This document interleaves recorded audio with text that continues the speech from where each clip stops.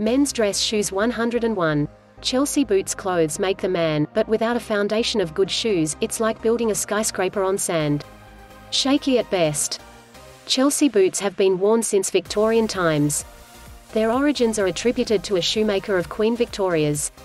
They reached the height of their popularity during the mod era in 1960s Britain. Chelsea boots are pull-on ankle boots with elastic side panels. Most have a loop at the top of the heel. Some Chelsea boots are made with zippers. This men's dress shoes style is often constructed from a single piece of leather, although that's not a defining characteristic of the style. Black Chelsea boots, with a pointed toe, epitomized cool, and have been worn by musos, rockers and rebels ever since. This is a versatile look for casual and workwear. Chelsea boots in black leather could be worn for a formal event, but much of that depends on the wearer's personal style and verve. While traditional colors like black and brown are common, these shoes can be found in many other colors, too.